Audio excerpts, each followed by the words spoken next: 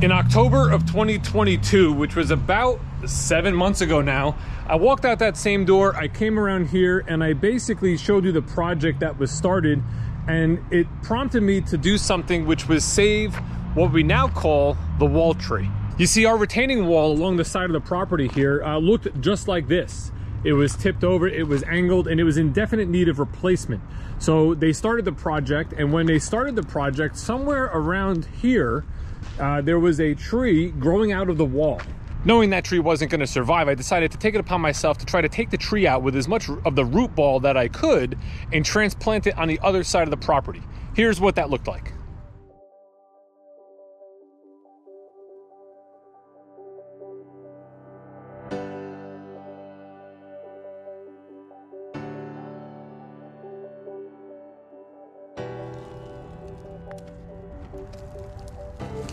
It's a very delicate process.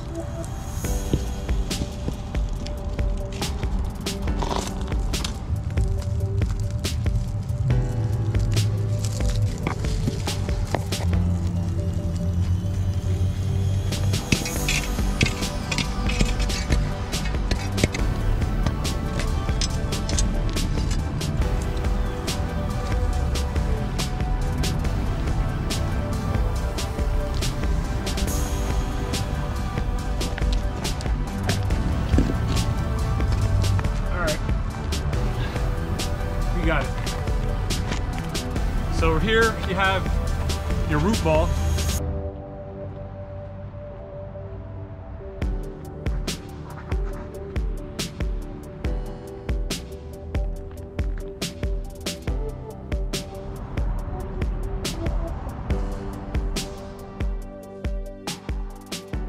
All right, ladies and gents, the moment you were waiting for. Yes, it appears that wall tree survived the winter. Again, I did that transplant in the end of October, very early November. The tree was very green. It was growing very well out of that little crack, that little hole in the wall. So when I dug it out, I took the root ball, I came over here and I planted it along the property line here. And as you can see, wall tree is looking really good. Now, I will say there are some spots on the bottom that did turn a little brown over the winter.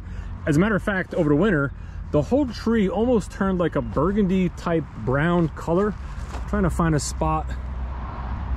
You know, it's hard to say. Sort of like this here. Like if you looked at this section right here, this brownish type color, the whole tree was sort of that color.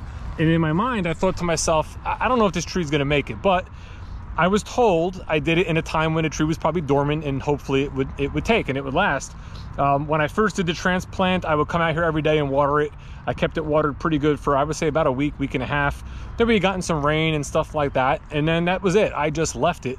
About a month ago in early April, maybe like 4 weeks ago or so, I got a couple of fertilizer spikes, and I put 2 fertilizer spikes in the dirt and watered it a little bit, and then we got a bunch of rain. So in the last 2 weeks especially, we had a lot of rain, and the tree got a lot greener. It was a lot more, like I said, a burgundy-ish or a brownish color.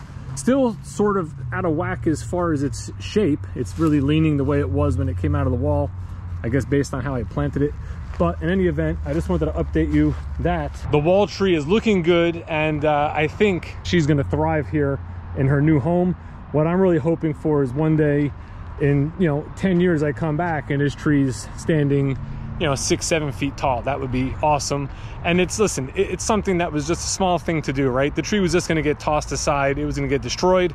What's the harm in trying to transplant it, put it in the earth and let it grow?